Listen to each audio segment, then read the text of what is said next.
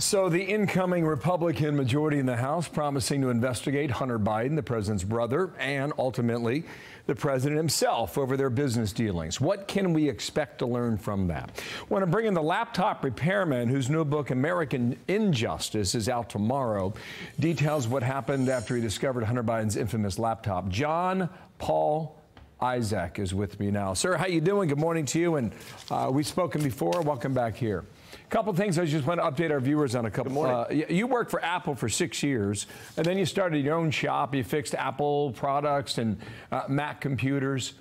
Were you the one who was at the counter when Hunter Biden dropped off his laptop?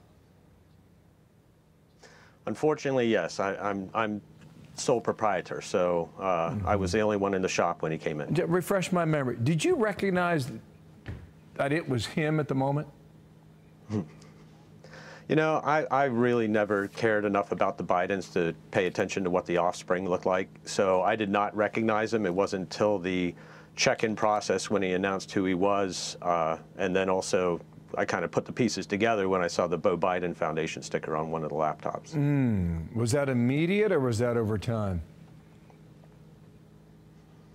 It was kind of, you know, it was, at first I thought when I saw the Beau Biden sticker that this was actually Hunter's deceased brother's laptops, because often is the case that a customer will come in with equipment that belonged to a deceased loved one and they want to get the data off. So I figured this was no different. It wasn't until the next day when I realized that the person that came in my shop was also the person that starred in a lot of the homemade porn. Wow. Okay, yes. And you quote an FBI agent as saying, it's our experience that nothing ever happens to people who don't talk about these things. What do you remember from that conversation? Basically, they were saying, don't go anywhere with this conversation. Well, and I kind of was asking for it because, first off, when the agent showed up to my shop with a subpoena, I don't think, and those FBI agents had ever seen somebody so excited to be handed a subpoena in their life.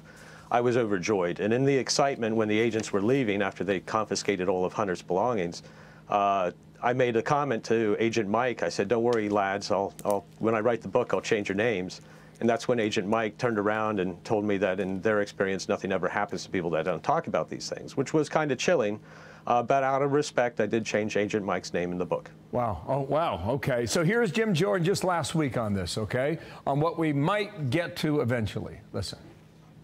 So we've went from it wasn't his laptop and it was Russian disinformation to, oh, whatever was in there didn't affect the president's business dealings, even though he was involved, even though the laptop was real, even though it wasn't disinformation. That's how far we've come. So I think I think there are all kinds of questions that need to be answered, and we're determined to get there. I don't know how far they get. They're going to try. What do you think we should know? What do you think we should learn next? Well, I have been doing everything I can and working with my legal team and Congress, members of Congress, which I'm delighted to say all of them that I've been working with got reelected. So to make sure that they have genuine, clean and pure copies of the laptop. Also, every interaction I had with the FBI, I've sent over to Congress. There's two fronts that I see. I see holding the FBI accountable for colluding with our mainstream and social media to block a story, a real story with real consequences, and also get to the bottom of what the Biden family was up to when Joe Biden was vice president. And I think that we have the people in Congress now. They have the resources and the tools. And I'm hoping that we're going to get some accountability. Last point I would add there, you named 1 and 2. Here's what strikes me.